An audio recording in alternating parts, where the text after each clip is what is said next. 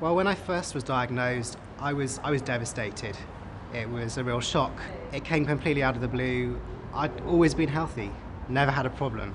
So for me, my heart sank when I was told. I think just before I was told I was responding, I felt really down. I was in my late 20s. I had testicular cancer, and it was just devastating.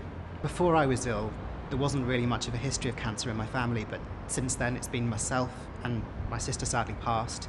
I turned to my family. We've been a close family, and they've always been there for me, and I was lucky they were there for me during treatment.